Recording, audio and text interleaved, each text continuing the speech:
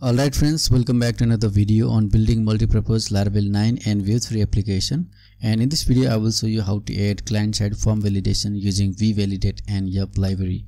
So first of all, let me show you the final version of what we're gonna build throughout this video. So if I click on add new user, here we have this form.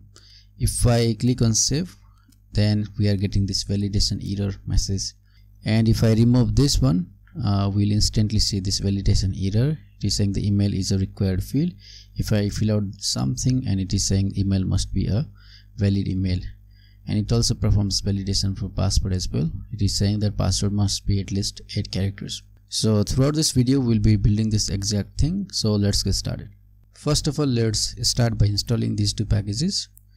npm install VeeValidate, this one, and similarly we'll be using Yup as well. And it is saying that Yup is a JavaScript schema builder for value parsing and validation. So we'll be using this library.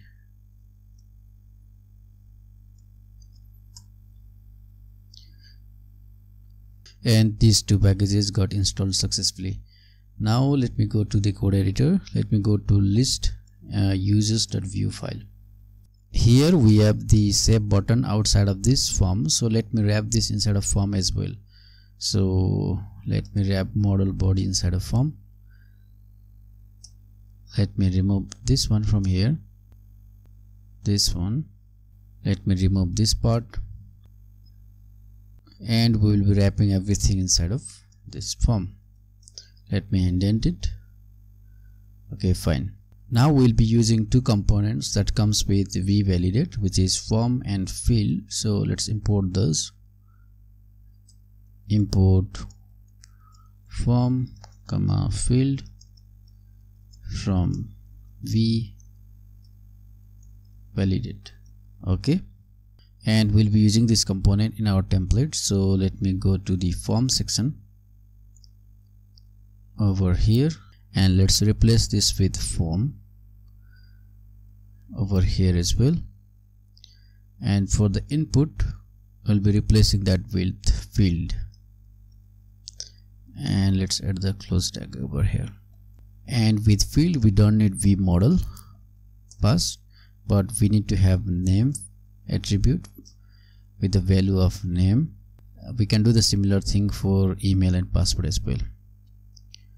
This one with field, let's remove this and add name attribute is email, and let's close this field.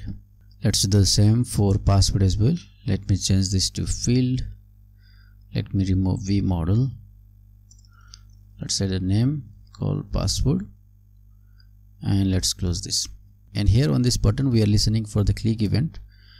So instead of doing this, we can do button type is submit, and on the form section we can do on submit, we'll be calling the method called create user. Now let me go to this function called create user over here. For now let me comment this part, and let me define that function over here. Const create user equals, and here we'll be receiving values from the form input. So over here let me do console.log these values. Now let me go to the browser and try this. Add new user. Let me open up the console, and let me fill out this form and click on save, and we got those values, right, which is perfect. But if I do not fill out this form, then we are not receiving any validation message. So we'll be working on that part. And for validation, first of all let me go to that form component that we have used over here. And there are various ways to perform validation with VeeValidate. We'll be using the schema technique. So here we need to pass validation schema as a props and the value as a schema. And we haven't defined this schema, so let's define that. Over here let me define that. Const schema, and we'll be using the Yup library, so let's import that as well. So import everything is yup from yup, and we can define that schema is yup dot object, and inside this object we'll define key and value as a validation. So for the name it should be yup dot string and it should be required. And we can do the similar thing for email and password. Email yup dot string and it should be email and it should be required. And let's add for password as well. Password should be yup dot string and it should be required, and it should be minimum of 8 characters. Now we need to show that validation message, so let me go to that input field over here and let's add a span tag. And for the message we can do errors dot name, and to get this errors we need to use vslot on our form component. So vslot equals errors. Okay, now let me try this. Let me refresh this page, click on add new user, and if I click on save, now we have this validation message, which is perfect, right? So now let's fix this styling. So to fix this styling we need to just use few classes. So over here on this one, we need to add the class called invalid feedback, and on this field we need to add the conditional class, and so the class call is invalid if there is errors.name. Okay, now we have this perfect styling, which is great, and we can do the same for other field as well. So let me copy this one from here, and for email errors.email, and for the password errors.password.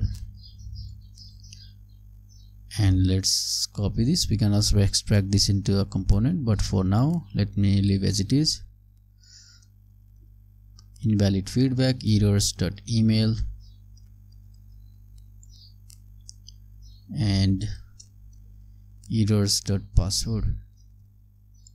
Let me refresh it, close this one, add new user, and if I click on save we see this validation message. If I remove this, now it is saying email is a required field. If I fill out this form, it is saying email must be a valid email, and if we put some valid email, then that error is gone. Now if I fill out this form and click on save, we are not saving those information, so let's fix that part as well.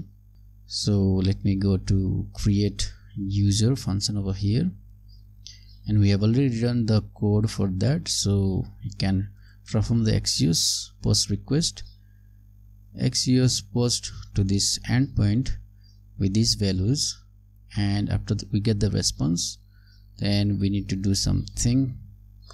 Let me copy everything from here and paste it.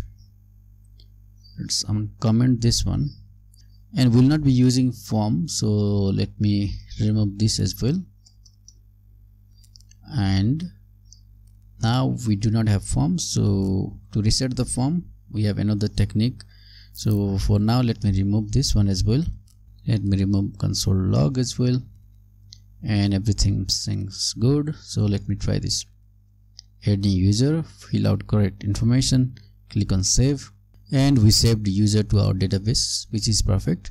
And finally there is one more issue. If I click on add new user again, then we have this previous information as we haven't reset the form. And to reset the form we need to call the reset form method. So over here let me do reset form, and we'll be getting this reset form from here, reset form.